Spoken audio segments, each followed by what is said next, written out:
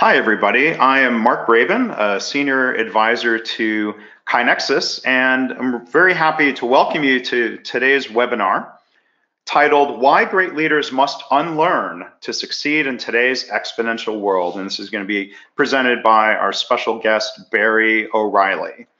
Barry O'Reilly is a business advisor, entrepreneur, and author who has pioneered the intersection of business model innovation, product development, organizational design, and culture transformation. Barry works with business leaders and teams from global organizations that seek to invent the future, not fear it. Every day, Barry helps with some of the world's leading companies, from disruptive startups to Fortune 500 behemoths, helps them break the vicious cycles that spiral businesses toward death by enabling a culture of experimentation and learning to unlock the insights required for better decision-making, higher performance, and results. Barry is the author of, most recently, a book titled Unlearn, Let Go of Past Success to Achieve Extraordinary Results. And he's also co-author of the international bestseller, Lean Enterprise, How High-Performance Organizations Innovate at Scale, which is included in the Eric Ries book series. Barry is an internationally sought-after speaker, frequent writer, and contributor to The Economist, Strategy Plus Business, and MIT Sloan Management Review. Barry is faculty at Singularity University, advising and contributing to Singularity's executive and accelerator programs based in San Francisco and throughout the globe.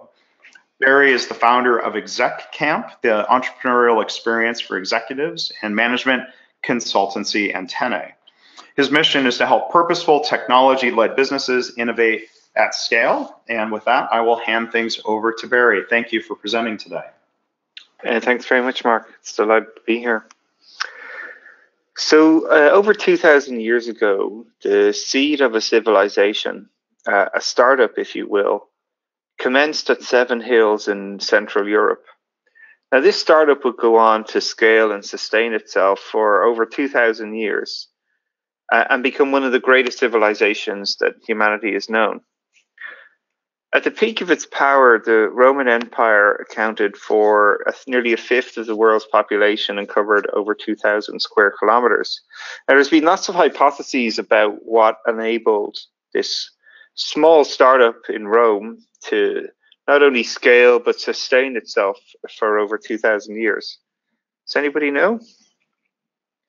Now, typically when I ask that question, I hear things like their roads, aqueducts, and governmental systems. But the leading hypothesis actually that people believe as to what helped Rome grow, sustain, and scale itself for so long was none of these. The interesting part is that as soon as the Roman Empire, when they conquered or incorporated new countries, as soon as they found practices that were better than their own, they let go of their existing practices and incorporated those new practices into their systems of operation. So in essence, they had to let go of what made them successful in the past to continue to achieve their extraordinary results. They had to unlearn. Now, this idea of unlearning is not necessarily something new. In the sort of mid-90s, Peter Singh wrote the seminal book, The Fifth Discipline, which sort of launched the concept of learning organizations and systems thinking in the business industry. And hundreds of executives were flying to high prestigious universities and spending weeks in classrooms learning how to become a learning organization. And it was the vogue idea of the time in the 1990s. But while everybody was interested in understanding that learning was in part of becoming a great learning organization, there was a sort of another idea that was equally important, but most people seem to miss. Bo Henley was one of the first people to describe that while learning is important, we also need to develop the skill to continuously unlearn. Because as knowledge grows, it also at the same time becomes obsolete as reality changes. So really what we need is not just a system that allows us to acquire new knowledge, but also discard obsolete or misleading knowledge that is no longer relevant to constantly adapt to the changing situations that we're in. Now, this was written in 1981, but when you look back at the type of companies that were leading the world then, even 10 years later, we sort of had this stagnant set of organizations, the big companies would build big business models with moats around them to protect them. Even when people were becoming these learning organizations, and still, even 10 years after that, very little had changed. It was still very much about how big you could get and how much you could own. Until suddenly everything changed. And companies that were actually investing in building platforms that allowed them to learn at higher velocity, higher accuracy, and better rates about what their customers used and didn't use to continuously learn and unlearn what made them successful in the past rapidly started to change the world. You see, for most leadership, they're sort of trapped in a little bit of an incremental view of the world. They believe the things that made them successful in the past can actually be the things that will continue to make them successful in the future. Management have a very linear viewpoint about what things will make them successful. The things that worked yesterday will work tomorrow and incrementally will grow. And yet we're in a world of exponential innovation where things that may radically change when people use new technologies, new ways of working, that fundamentals of the business change. And yet management are still thinking in a very incremental manner. And this is where the gap appears. So when I hear a lot of people talk about disruption, businesses are being disrupted, the point is it's not necessarily businesses that are disrupted. It's actually individuals. Businesses are just a collection of individuals and a set of leaders. And you have your behaviors, just like products have features. And if you're not continuously innovating your product features or your own behaviors, you're going to get stuck using features that nobody uses anymore, that are irrelevant or outdated. As the context changes, the situation changes, the world changes. And this is really encapsulated nicely in a quote that I really like from Gary Hamel, where he talks about today we have the 21st century internet-enabled business processes and mid-20th century management processes all built on top of 19th century management principles. We're failing to unlearn. Technology is changing and radically shifting the way that we can solve customer problems, yet most people are still grounded in the industrial era of managers telling employees how to solve problems, not letting technology allow people to connect with customers and solve the problems customers tell you they have. So often when I talk about this concept of unlearning, most people get quite upset and they push back and say, so you're telling me everything you know that I know is no longer relevant? And nothing could be further from the truth. Now, the way I describe learning, unlearning is like this. It's the conscious act of letting go of outdated information and actively engaging in taking in new information to inform effective decision-making and action. So it's the concept here is that you need a system to continuously recognize what behaviors are working for you and driving the outcomes you want, and what behaviors are obsolete, no longer useful, and should be let go to make space for new behaviors to come in.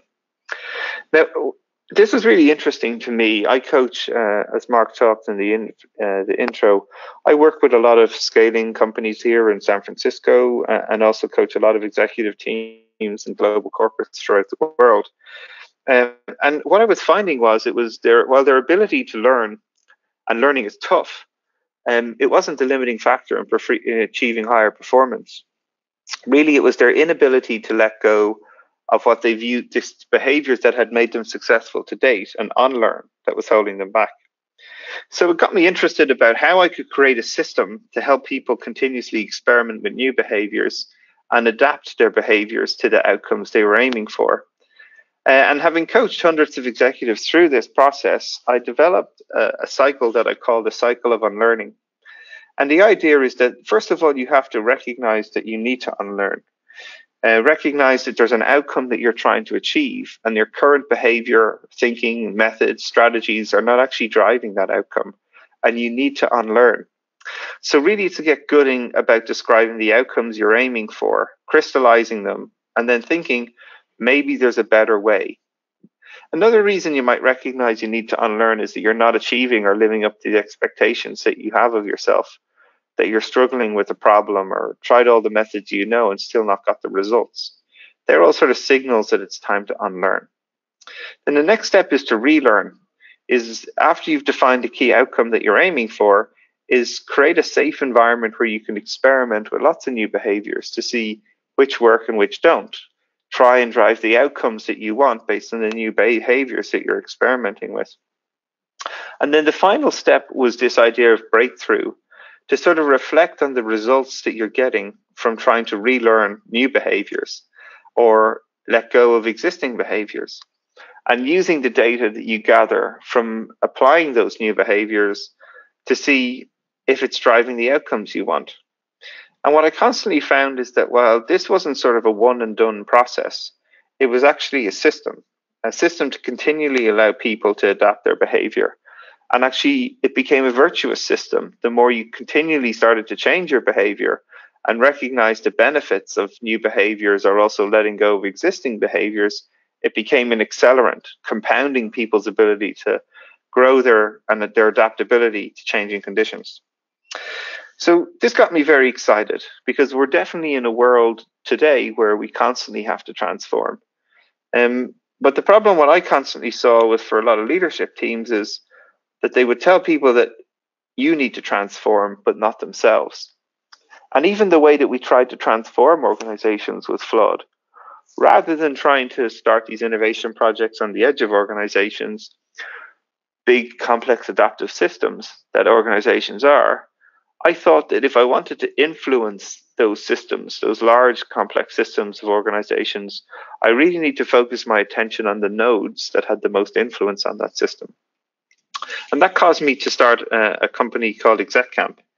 Now, the goal of ExecCamp is to launch, I get executives to leave their business with the goal of launching new businesses to disrupt their existing business. And as a part of going through that process, disrupt their sort of calcified behaviors and thinking by experimenting with new technologies, tools, and techniques.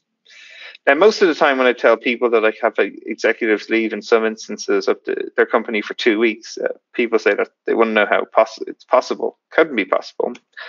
And I always, the typical reaction I get is something like this, a pure shock. But I always say to people, don't worry, I've got a diagram that wiggles and goes up to the right, so everything's okay. But really what I've found from going through this process of actually creating an experience for people to not only immerse themselves and ideate and innovate to drive impact in their company and scale it out, that there's a couple of characteristics you got to cultivate within yourself if you're going to unlearn. The first one is curiosity. And what I mean by this is curiosity is the idea that how open are you to new information? The new information that essentially conflicts against your existing mental models. Simple example might be, when's the last time you asked someone on your team to perform a task that you've completed before? And their initial approach was to solve it in a radically different way than you would have solved it. Did you stop them and say, that's not the way to do it, you need to do it this way? Or were you curious to understand why they tackled it in a different way? It gives you a sense of how open are you to seeing how new information could be done. Ownership is the second point. So when you're struggling and not achieving the outcomes that you want, what's your natural reaction? Do you point the finger at other people, say that they need to change? We'd be successful if that other team just did what I wanted them to do.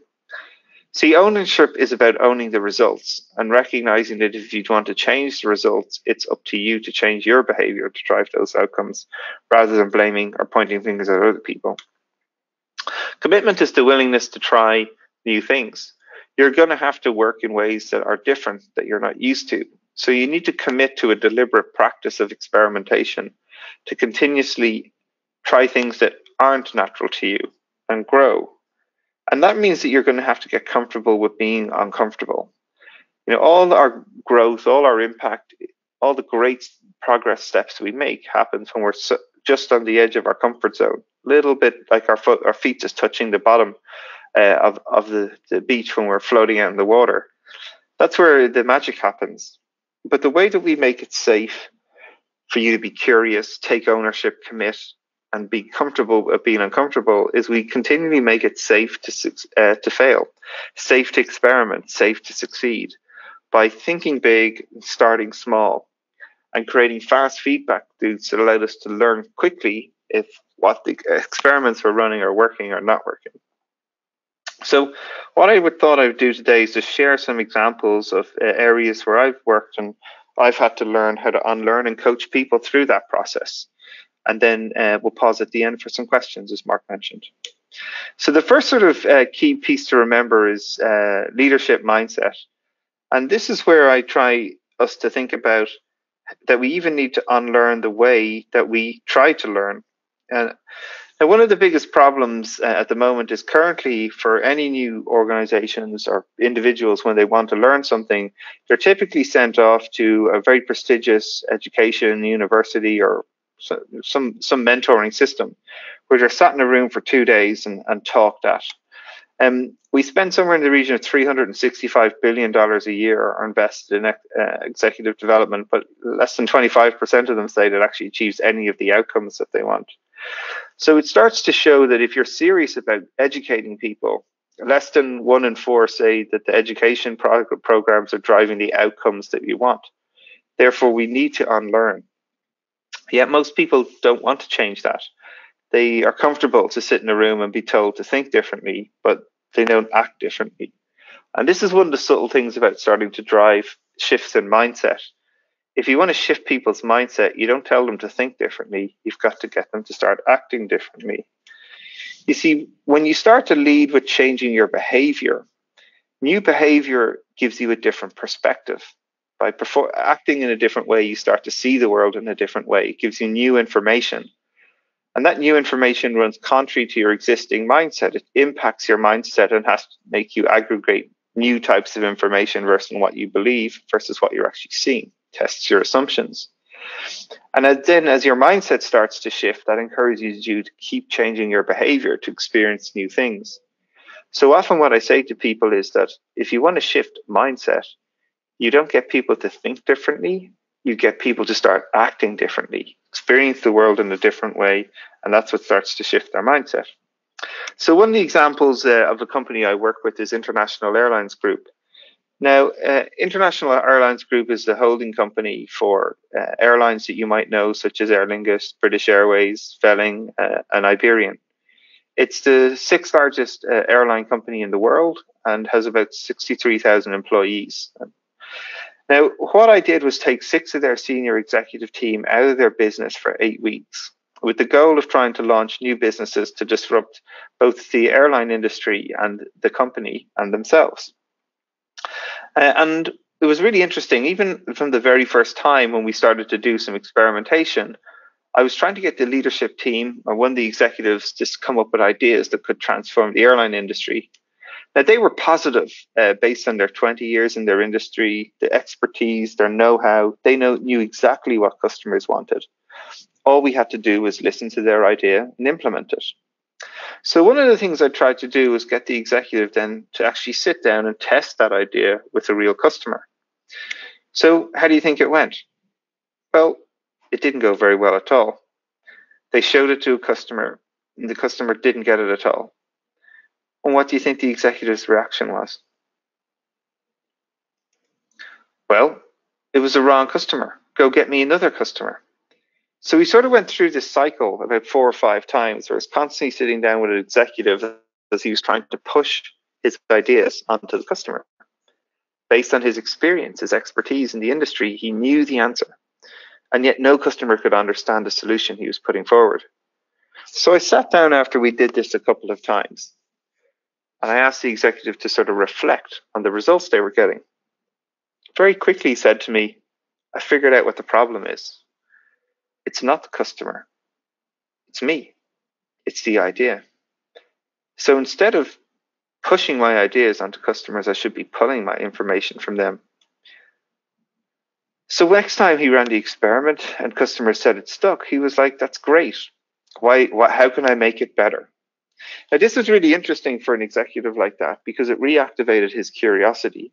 He actually realized that his expertise was a limiting part of his idea hypothesis. And he started to see lots of his assumptions about how businesses worked really as hypotheses to be tested as quickly and cheaply as possible. Now, that executive went on to be one of the best experimenters I think I ever worked with. He started running all sorts of experiments around his business and encouraging his teams to start to do that. The sort of culminating force was, I think about 2 months after the program, he sent me an email where one of his team members had came into his office and said, I need you to sign off this new product we're going to launch. And his response was, why are you asking me to test it? You should be out in the airport getting our customers to test it, get them to sign it off. It showed this sort of mental breakthrough that they went through, achieved, and then how they also propagated that breakthrough virtuously and scaled it out across their organization. Now, while the innovation at IAG, or the 8-week program, the exec camp we did was phenomenal, we came up with the first identity management system for blockchain. We created processing systems of customer complaints that used to take months and minutes. A lot of the ideas that came out of the program, we thought we could just push them back into the company and expect teams to pick them up. But that just led to a disastrous scenario where we essentially took a whole load of money and just burnt it on the runway. Now, these teams already had their own ideas about how to innovate the organizational business. They had no capacity. They were already fully loaded with the things that needed to be done. So we still made the same mistake of trying to push ideas into the company rather than on our customers, rather than pull ideas. But there was an interesting way that we also unlearned that. We recognized that there's other ways that we could try and innovate within organizations and not try to push ideas onto the company. So IAG came up with this idea of Hangar 51, which was the first venture capital firm ever to be created in the airline industry. And what they would do is start to make their assets available to startups, where startups could actually use the data and skill and resources that the airline had, and then build their own products and services on top of it. Getting the best capabilities from startups, using the best capabilities from scale-ups and enterprises. And as a result, IAG would take a stake in the organization and help it succeed. So there was all sorts of interesting ways of unlearning that would start to happen in IAG to drive these amazing business results. And Stephen Scott, who was the Chief Innovation Officer for IAG, but now runs their Avios loyalty program, would continually say that when 97% of people say that you should stop doing what you're doing, that's when the breakthrough is just about to happen. And you actually need to increase your velocity of experimentation rather than try and stop to get the breakthroughs that you need.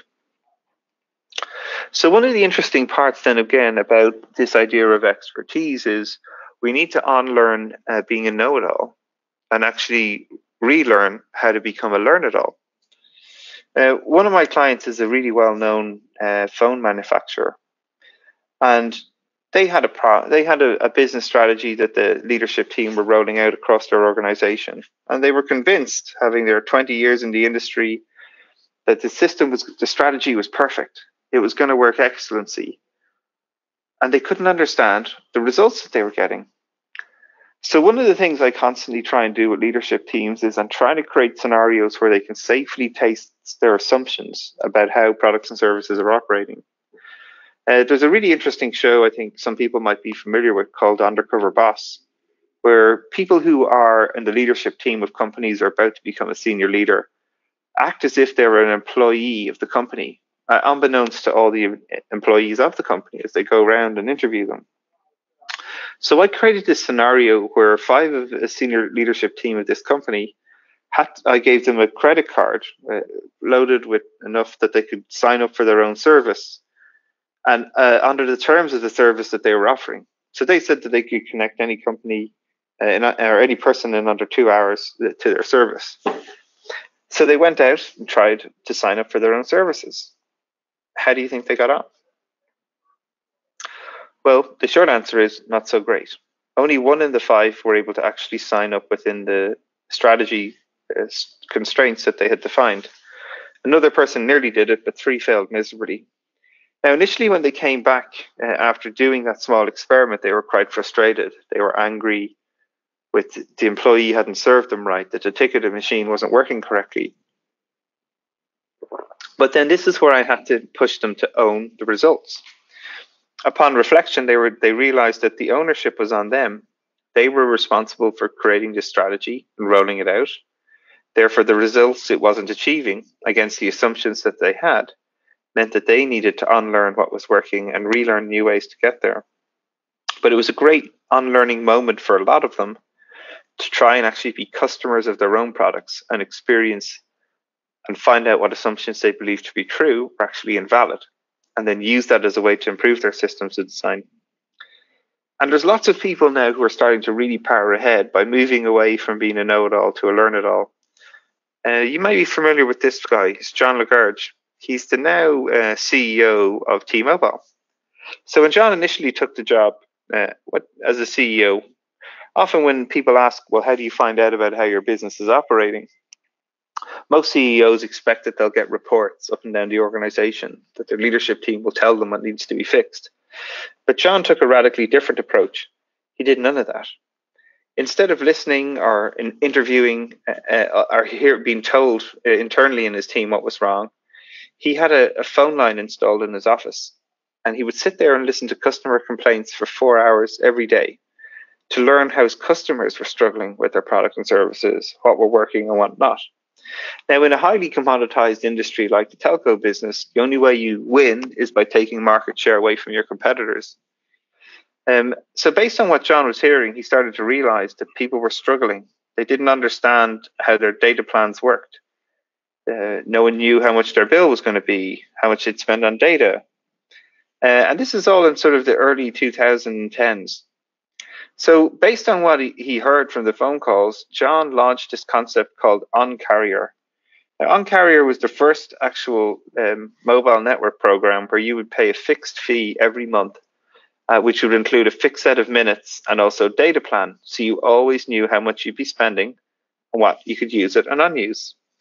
And that literally obliterated the market. It took the market by storm, and T-Mobile started to gather more and more customers, both locally and internationally. But it didn't stop there for John. He started to unlearn even more things. From March 2003, he would shred a 2-year service contract and do things differently, right up to giving people opportunities to try out new iPhones when they came out. All different methods that he continuously learned from listening to his customers and unlearning what was working and relearning new methods that would allow them to out-innovate and power ahead of their competition. And this method isn't just in the airline industry, it isn't just in the telco industry. It's in new emergent industries that are powering ahead. I was at Amazon Web Services Summit it's called reInvent in Las Vegas this year.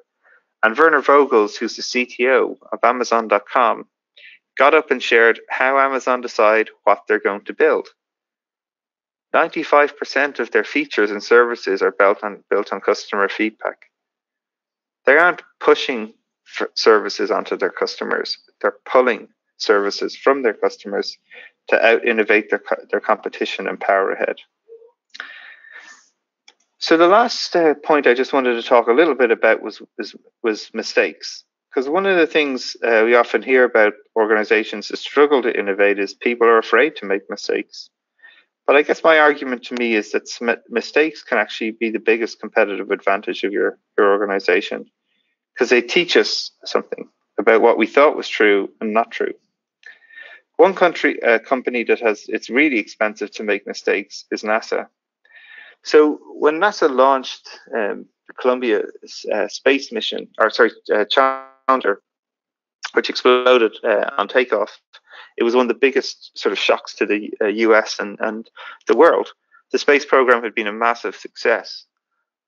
So when the rocket exploded on launch, it caused a lot of people to lead to catastrophic failure and loss of life.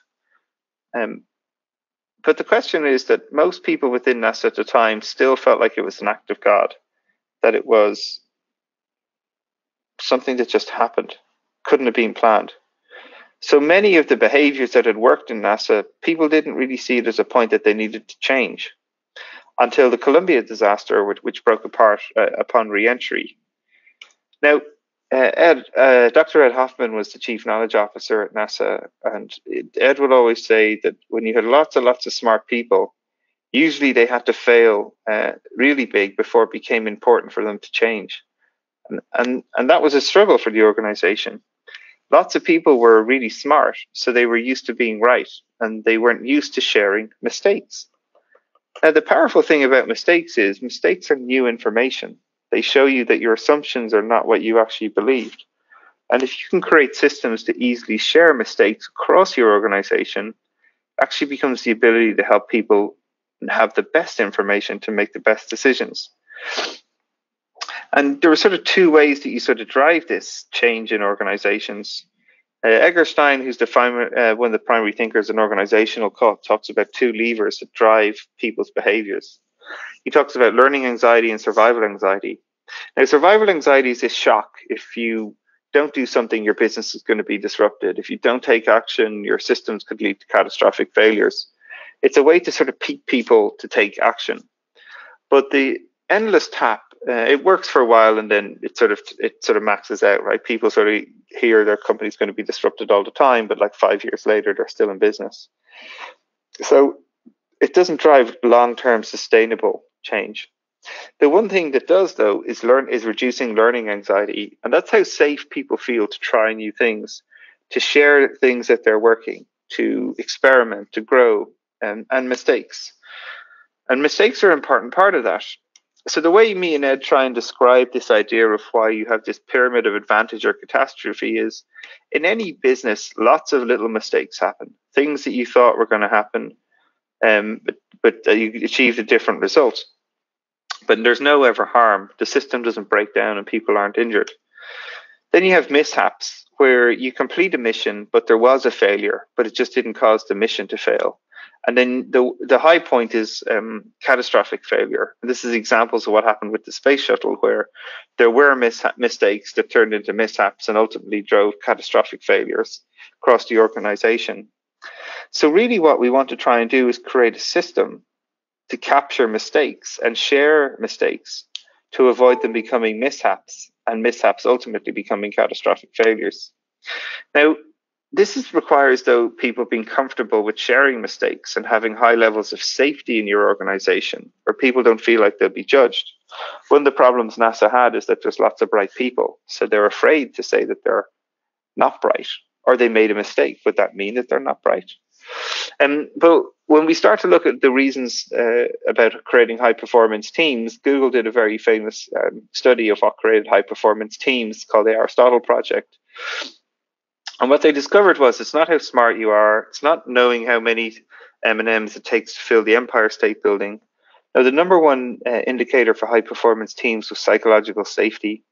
How safe the team feel to take risks or be vulnerable in front of one another, share their mistakes. So what me and Ed started to realize is that we needed to create a system that people within NASA could easily share mistakes with one another, so they would stop becoming mishaps and avoid catastrophic failures. Now, to change the culture of organization is hard. You have to get down to specifics. Culture is a very abstract thing. So our first goal was to try and create safety, and then very simply start to share mistakes. So Ed got together the senior leaders of all the different departments. On a regular cadence, every month they used to sit down and share one mistake that they had made, but how making that mistake had led to them, and catching that mistake had led to them avoiding a mishap and ultimately catastrophic failure. And he would get people from different departments across NASA to start sharing these stories, and leaders to start sharing these stories, to encourage other people in their teams to start sharing their mistakes. And this started to propagate a whole system across the entire organization, breaking down silos about where people were afraid to share things that had actually resulted in things they didn't expect. But by sharing that information, it led them to create a more resilient system, because everybody was aware of things that worked and didn't work. Therefore, they were creating systems to catch mistakes early, rather than allow them become mishaps and ultimately catastrophic failures. Now, today, most less than 20, I think it's 40% of NASA employees were actually around when NASA had these catastrophic failures with Challenger and Columbia.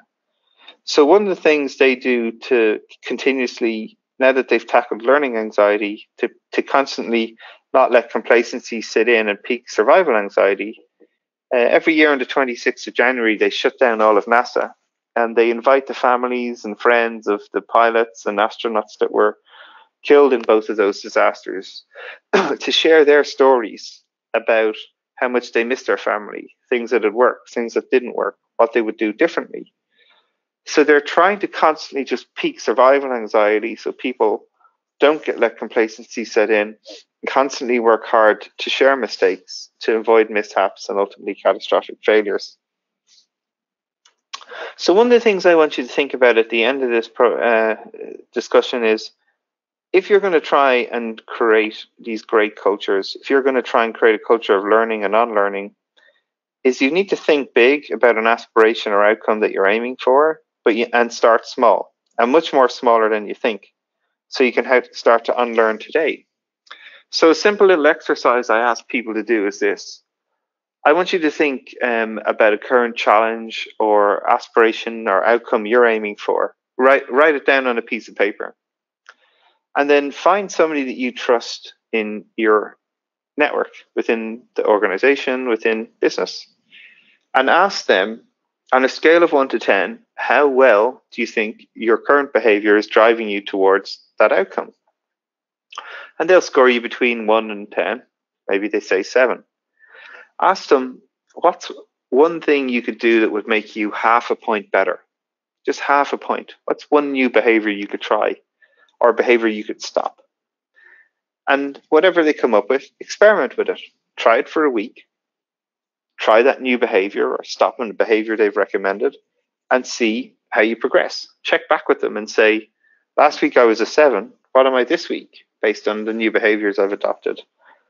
And straight away, you'll start to be using this system of unlearning, describing the outcomes that you want, starting to unlearn, relearning with new behaviors that you're trying to do, and get breakthroughs by reflecting about the results you're achieving, what you need to do differently.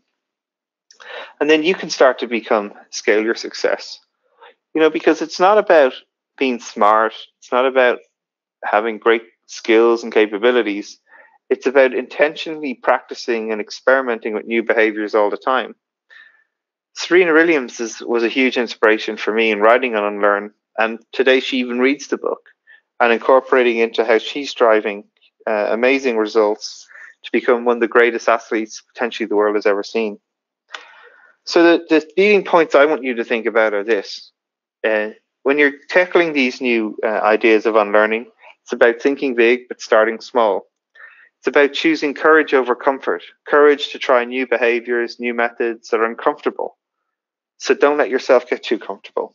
And the way that you scale is by making it safe. Create a safe environment where people can experiment safely and learn and relearn with new behaviors to try and drive the breakthroughs that they're looking for. So if you're curious to unlearn more, you can go and check out the book here. It's available on Audible or an audiobook, as well as in stores. My name's been Barry O'Reilly. It's been a pleasure to share some of the concepts within Unlearning and my experiences helping organizations do it. If you want to connect, there's lots of options here about how you can reach out to me or follow what I'm doing. Thank you very much. Well, thank you, Barry. Really appreciate, there's a lot to think about and chew on there, and we'll wait for more questions to come in. And while we do that, I want to just make a few quick announcements.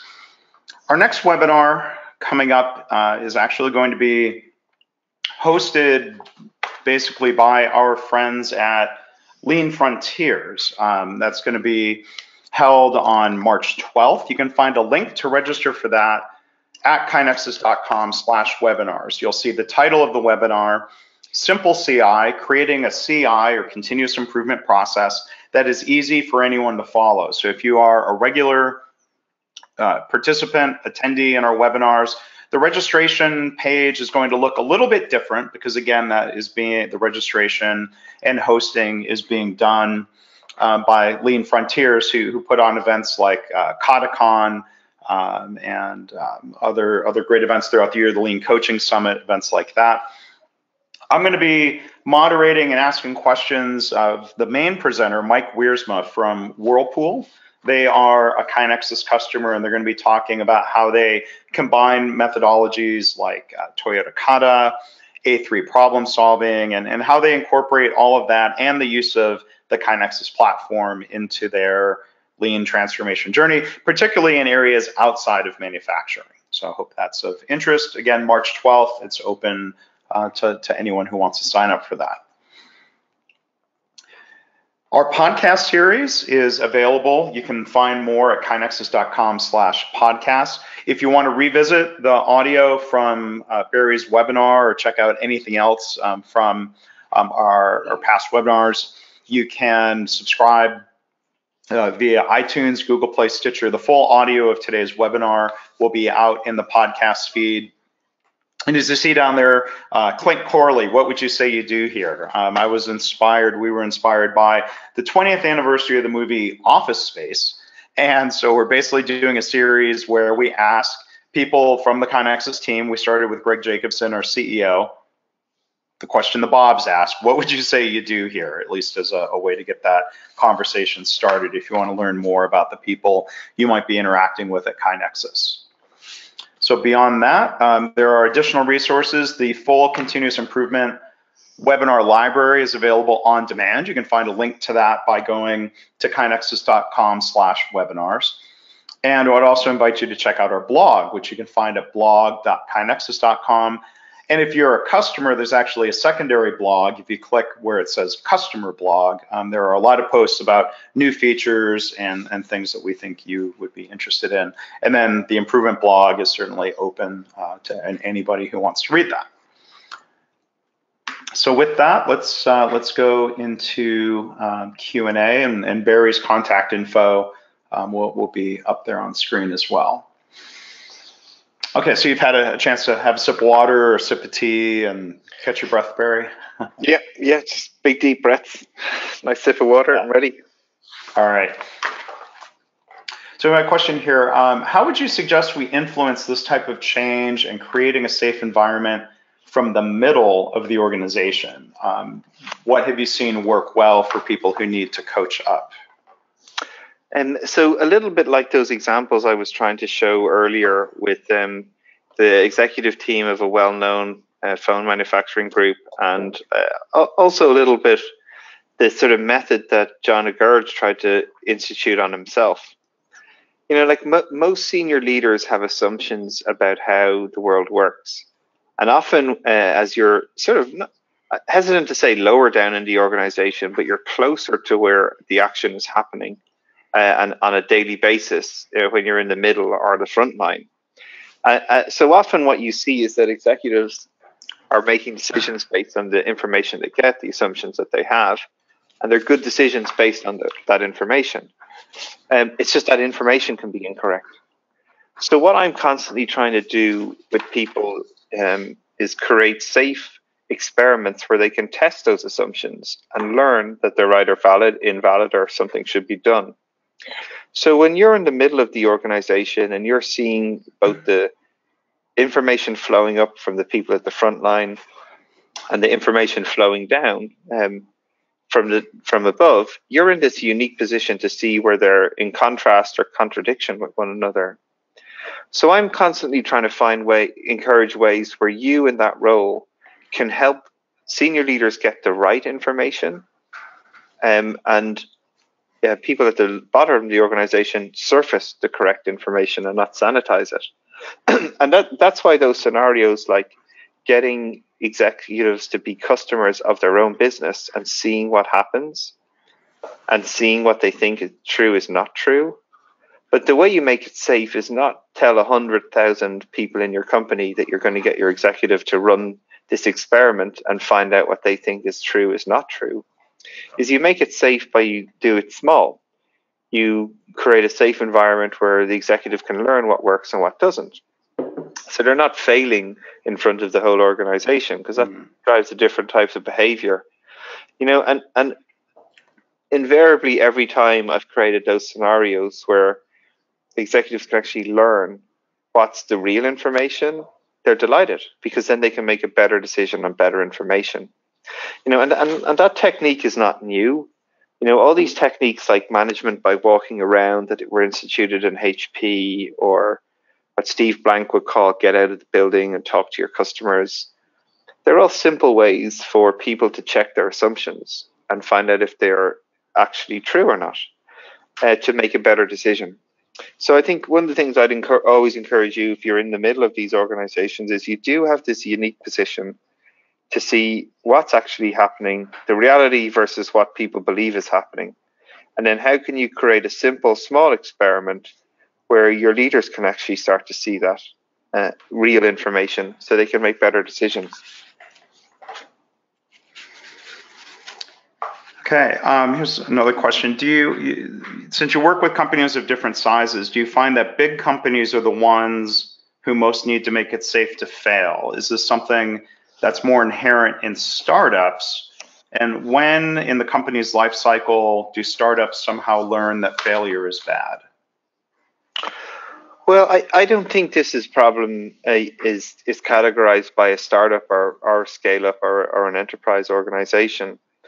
Like what I constantly find is if people have mechanisms in place to allow them experiment and recover quickly, whether they get intended or unintended consequences of the experiment, that's what allows people to move fast. So, one of the reasons Amazon, which is a massive company, is able to innovate so quickly is they've invested heavily in technology platforms that allow them to experiment very cheaply. So just to give you a sense, in 2011, Amazon were doing a software deployment every 11 seconds. So that means every 11 seconds they are learning something new about what works and what doesn't work about their business. They're learning and unlearning. So it means that they can iterate rapidly and also iterate safely. If they make a change that doesn't work, doesn't get essentially they fail, they can make another deployment 11 seconds later and recover from that failure. So it gives you a sense about that creates safety in their technology platforms. It gives them more confidence to make different types of bets. We're in a startup world. Startups might feel like they can go out and they'll talk to customers, any customer, and they're not afraid to put new features out to see if the market likes them or not, because they know if they can iterate fast, it's safe to fail. So I think the thing I would get everybody to think about is when you're designing your experiments, this is why it's important to think big, have a big aspiration or outcome that you're aiming for, but start small. What's the smallest thing you can do to start de-risking that thinking big hypothesis, a small experiment to learn fast if it works or not? One of the things I constantly say to teams is our goal is not to fail fast. It's to learn fast if we have failed or we've been successful. So think about this idea of thinking big but starting small and learning fast about whether you're achieving the outcomes you want or not, and then iterating. Mm-hmm. And I'll just add, you talk about the idea of reducing risk by creating small tests of change and iteration cycles. This is classic Toyota thinking without putting the Toyota wrapper around it, right? If it's absolutely. That's really really powerful stuff. All right. So open-ended question, or let's see. So, do you have any ideas, maybe from experiences as being a patient, about things that healthcare needs to unlearn? Yes. So I suffer from Crohn's disease, so I'm a regular user of health systems. Okay. And I've had to travel internationally and go through many different systems, both in Australia, Europe, and America. And I think one of the things that has definitely struck me is I can tell when I'm in a highly siloed system versus whether I'm in a cross-functional system, or where people who are ultimately owning my health outcomes are clear on what's happening to me and making decisions as a team versus making them independently. Mm-hmm. And so many systems I've experienced that.